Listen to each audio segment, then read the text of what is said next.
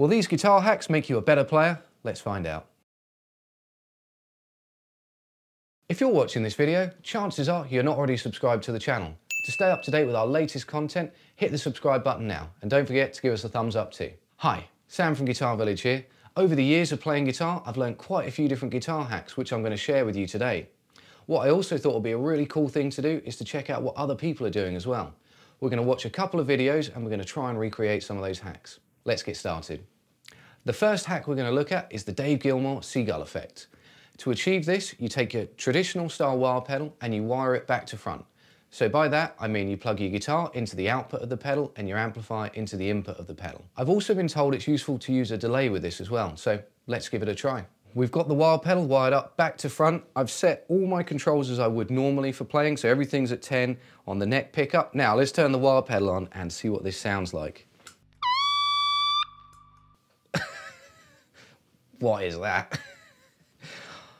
Okay, so I've also been told that changing the controls will help this, achieving different sounds. I haven't turned the delay pedal on yet, so let's try this with the volume off first. So the pedal's back on.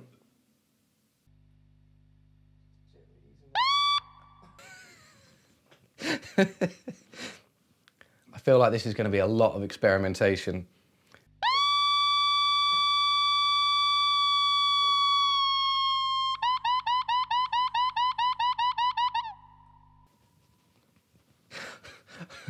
So that was me turning the tone pot down.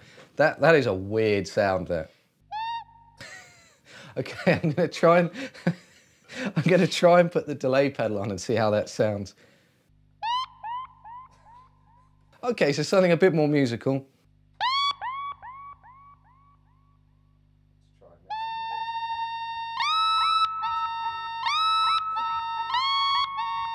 That's fun.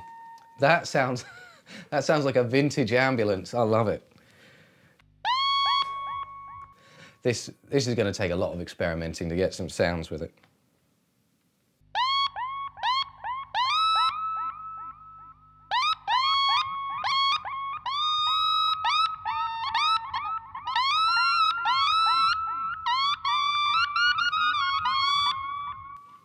What was that guy smoking? That is a weird sound. Let's check out the next hack. The next guitar hack we're going to look at is instant Les Paul kill switch. Now this is one that I've done quite a lot live and it's really useful just to add an effect in there. The way you achieve this is by turning one of the volumes down on just one of the pickups. What that means is you can toggle between both pickups, one works and the other doesn't. This is a really useful effect, like I said, if you want to just add something different to your set, but it's also quite helpful if between songs or at the end of the gig you just want to turn the guitar down or off completely without using the volume control. Now I find using this, it is quite helpful to have a little bit of overdrive on as well, so I'll just demonstrate this.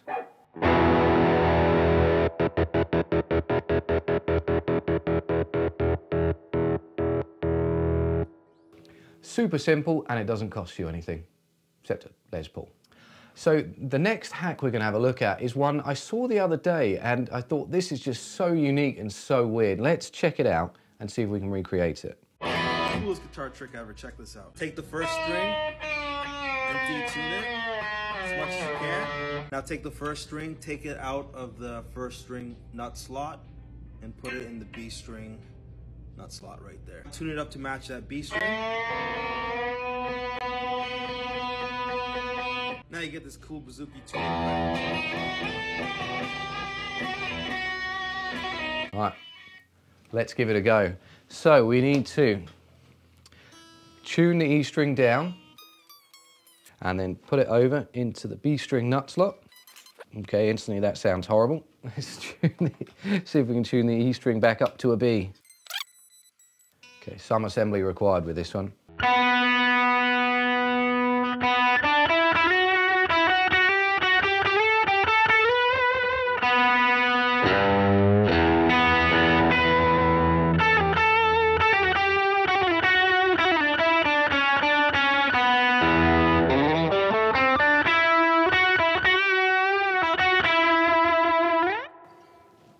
Okay, it didn't sound like as out there as I was expecting. I think the guy on the video really gets the most out of that one.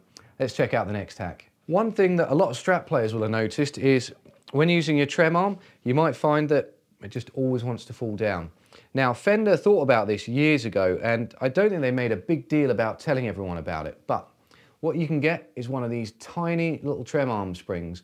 With a lot of the old American standard Strats, they used to supply them with them. They've changed the trem arms now so they don't, but what you do, and it's a really, really simple thing, you simply unscrew your trem arm. A lot of unscrewing.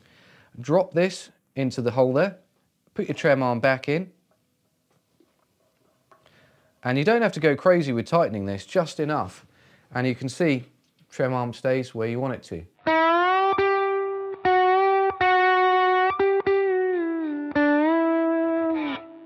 Okay, so we've all been at a gig and forgotten one of these, your slide. So the next hack is, what weird objects can you sort of grab that you might have on you that we can use as a slide instead? Now, the first one I thought, a lot of people might have a screwdriver with them, you know. At least people who are prepared for things to go wrong. So, does this work as a slide?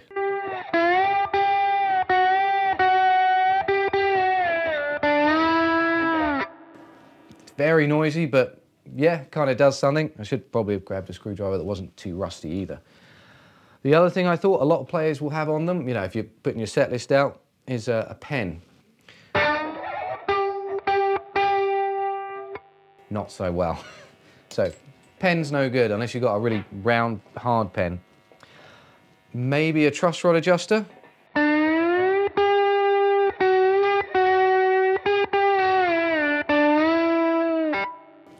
Actually sounded better than the slide. I guess as well, actually, you could hold it like that. It does look really weird though. So, truss rod key works. The other thing I thought, and this is a bit obscure, a Hoover attachment. It's kind of round, might work.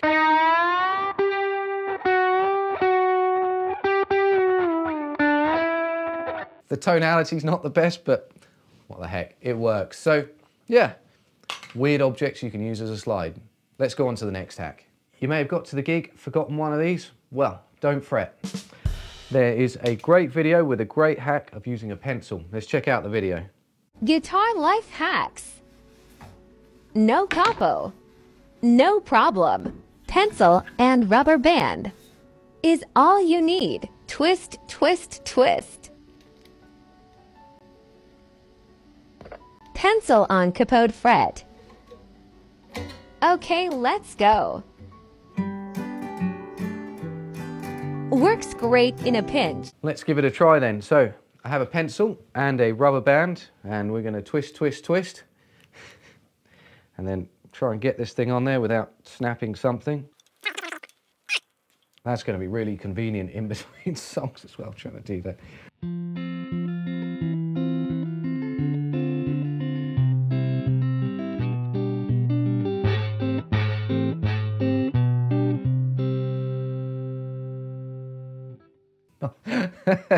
I think if you've got like a Strat or something with a vintage radius fretboard, it's probably not going to work, but if you've got an acoustic with a fairly flat fingerboard, that's probably the good hack for you. So the next hack we are going to look at is turning your Strat into a wah pedal. Now this is one that I've seen someone do online. I've not tried it before. I know the principle is you turn the tone control down on one of the pickups and then use the pickup selector to achieve the wah sound while playing. Now I'm going to watch the video, just see how they do it again. Let's check it out. Your guitar has a built-in wah pedal. Set your neck pickup tone to 0 and your bridge to 10 and flip the pickup selector after playing single notes. We've got to set one of the tones to 0. Let's start with that and see how that sounds.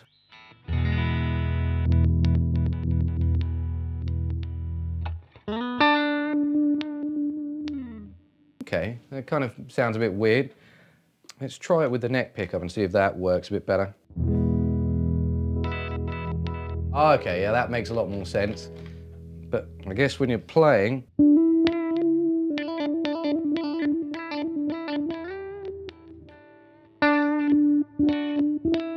it's really hard to try and focus on doing both things at the same time. Get a wah pedal. This hack is one of those ones that I think a lot of people do know about, but it is really useful. So if you've never tried this and you're into your recording, or you do a lot of like tapping and legato exercises, this is a great way to get rid of the unwanted open string noise. Now, a lot of people use like a hairband for this because you can kind of leave it wrapped around your headstock. I didn't have a hairband to hand. So what I've got is a lovely Hogwarts mask instead. Very topical. Now, to do this, I'm using a rubber band to hold it together. What you've got is very little string noise. So if you're using lots of kind of distortion, delay, things like that, and you want to do all your tapping stuff,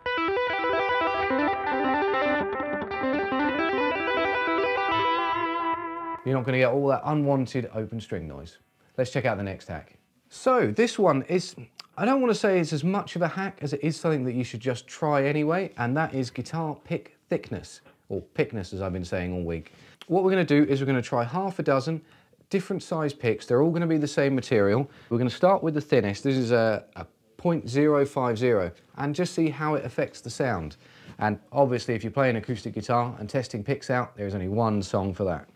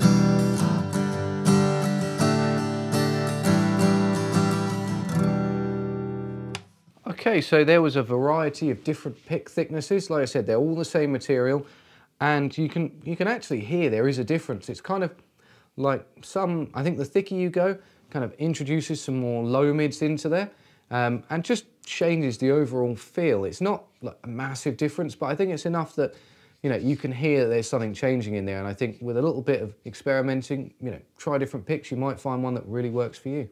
Now, we've gone through some great guitar hacks, and this last one, it's a little bit of a bonus one because it's not strictly a guitar hack, and that is capoing your iPhone or any other similar type of phone. Now, you might ask, why would you want to capo your phone? Well, this is a really useful thing to do if you've just written like a new riff or a new lick and you want to remember it, so you want to record yourself playing it. And what you do is you put the capo at the bottom of the phone like that, so it just clips on nicely, and then set it down, set it to selfie mode, and you're ready to go.